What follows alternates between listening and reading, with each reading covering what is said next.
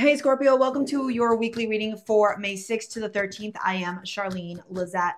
Let's dive in and see what's going on for you, okay? We have that new moon in Taurus happening on the 7th, and Taurus is your opposite sign. And when we have an illumination of an opposite sign in astrology, the opposite sign will naturally feel it, okay? Because especially if you have any planets in Scorpio, which you would if you're watching this video, the sun, the moon, Jupiter, Uranus, and Venus may be an opposition of these planets in your natal chart, astrologically speaking, and this will influence an aspect of your life more predominantly than it would for people who, like, say, don't have an aspect happening astrologically. 1, 2, 3, 4, 5, 6 and 7.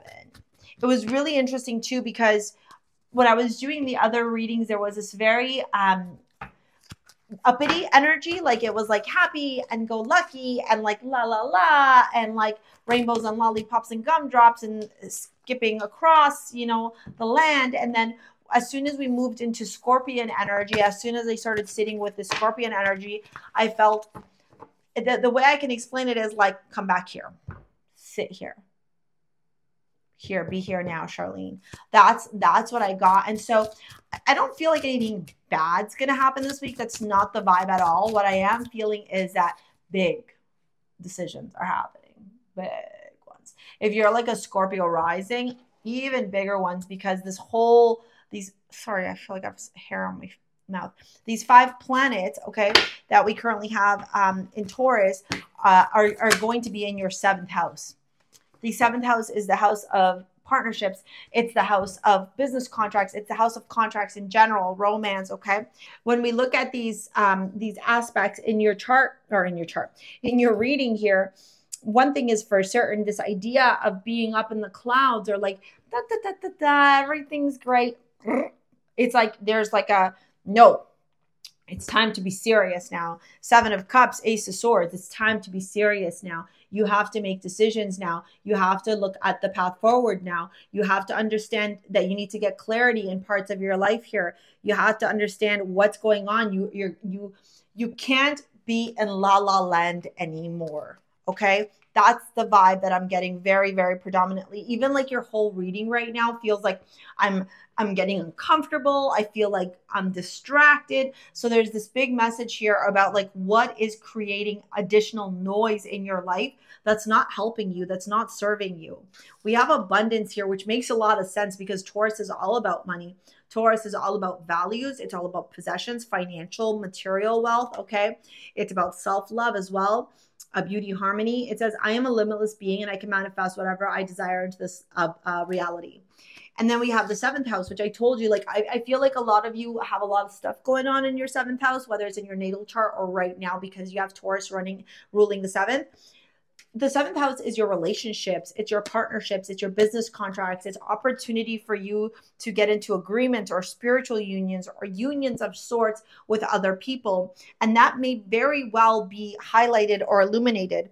For some of you, there is this indication. And also, Taurus rules the throat and speaking. And do you notice how I keep going after my mouth? Like, I feel like I literally have this big thing on my face and I don't think I have anything, but I feel it. And so I wonder if a lot of you feel like you can't talk. You know, what's that? Is it that Batman movie where that guy has that like mask thing on his face? You know what I'm talking about? I feel like a lot of you feel like you have a lot to say, but you got to bite your tongue. This is really interesting the more I sit with this energy. I almost feel like you kind of have to defend yourself against somebody, but you're not that you're afraid, but you also have to, what's the word I'm looking for? Maintain the peace almost. It's like sleeping with the enemy almost. Oh, whoa. Right? 7 of Wands is fighting. It's standing up for yourself. It's defending yourself against people that are oppressing you, limiting you. 8 of Swords is feeling mentally stuck. Right? And then we have the Hanged Man. Really interesting. Soul, gifts, and training. It's time to step up. Source is saying you're going to have to get a little bit uncomfortable here.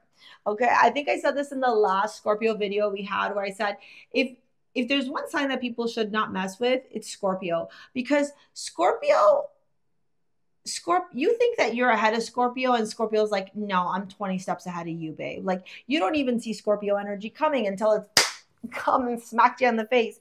With a Hanged Man here, source is saying introspection, self-reflection.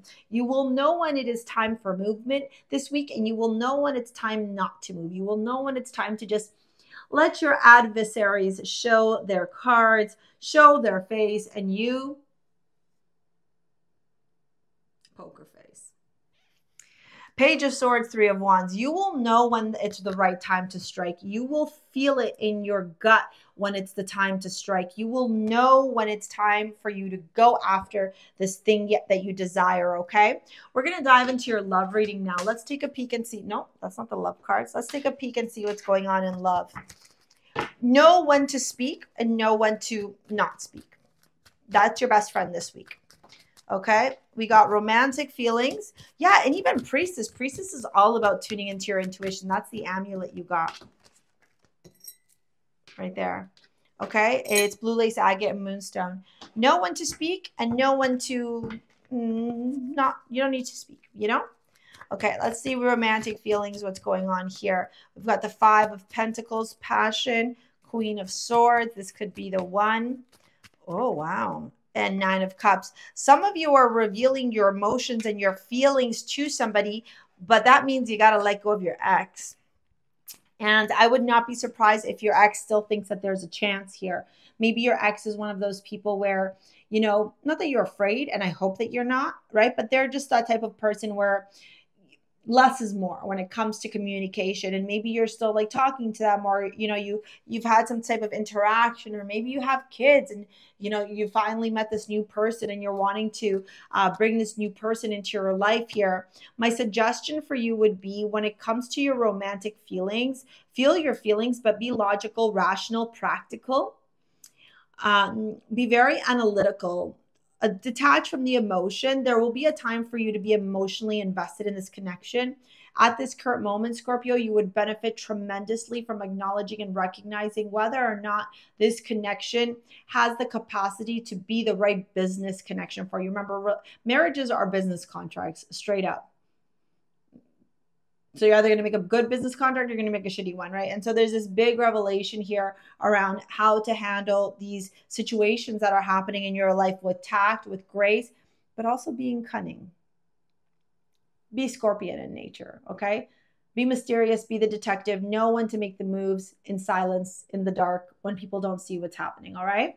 I'm going to pop the video here about the new moon in Taurus. If you want to work with me in any capacity, it's all in the description box below. Thank you so much for your likes, your comments, your shares, your subscribes. We will see you later, alligators. Peace out. Bye.